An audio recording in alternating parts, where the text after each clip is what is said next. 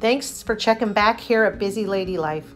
As you can see, we've been pretty busy here at this channel with all of our vegetables and our garden and our summer travel events, and so we've been doing a lot of things. Today's recipe is going to be with using some of this produce. I'm going to show you a recipe for banana, pepper, honey mustard. Here we go with those banana peppers. I'm going to add some mustard powder.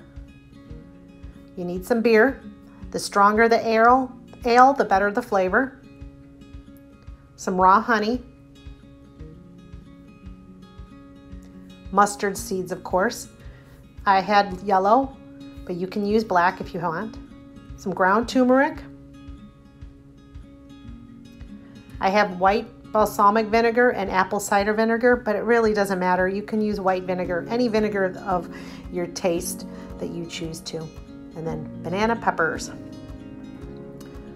We're gonna first start with grinding the mustard seeds. So you have a half cup of mustard seeds. These are yellow. You can use a coffee bean grinder if you want. I'm choosing to use my blender. A trick that I had seen on another YouTube channel with someone dehydrating and processing herbs, as I do, they use cling wrap, or you could use parchment paper and set it right over your receptacle of whatever you're blending with. And that way your lid does not get all of the debris from the grinding, which saves you. It gives you more, actually, of the herbs, or in this instance, mustard seeds. Now you're gonna only pulse this about 15 seconds. So you're not looking to totally grind it like the ground mustard powder. You're just looking to give it a little texture and break those seeds up and to make them a little bit more aromatic. I think next time when I make this recipe, I'm going to do it with the black mustard seeds. I just went through several stores and I couldn't find them, so this is what I have. But you could certainly try it. So now that it's done being pulsed, I'm going to pour that into a bowl and then start preparing the banana peppers. Mental note, didn't really go well to use the banana peppers in my blender. I end up having to add a liquid in it in order to break it down. It just didn't grind up that well. Here's where I was just showing you how it didn't get anything on the lid. So I'm going to remove the stems. I'm going to remove the seeds and the ribs of the banana peppers. I only used 3 total. I just didn't need it that many. And then I'm going in with the other ingredients. So you're gonna need a half cup of mustard powder, 2 tablespoons of turmeric, a half cup of the ale, and then I only used 2 tablespoons of the honey, but as you see, I actually added more into it through the video, and that was really because, you know, and I'll explain later about the tasting of the mustard when you're just making it. So right in this instance, I was showing you 3 tablespoons, but I'll be adding more in. So I'm grinding those banana peppers, supposedly. I'll have to add the beer in order to make like a little slurry. And once I do that, I'm gonna have all my dry ingredients and then slowly incorporate the wet ingredients. So I have the mustard seeds. Now I'm adding the mustard powder, putting in the turmeric. And I'll show the full list of the recipe in the description. And then I'm going to add into the honey next. Again, with my finest, my one-handed business, trying to pour in the vinegar, 3 tablespoons of vinegar, which you could use any. I just wanted to try different flavors. So again, back to what I was saying about the beer. You could add water. You could add just, you know, a light beer. But they say, and it did, it gave a stronger mustard flavor when I used a stronger ale. So now bringing in all those wet ingredients. So what I wanted to share is that I thought was interesting. Of course I used a spatula later on just to scoop this out. But as I was mixing the mustard, you know, first I was dealing with a consistency issue that I wanted to make sure I was right at, in addition to the taste. Never go by the taste of the mustard right off the bat. It was so bitter and so hot.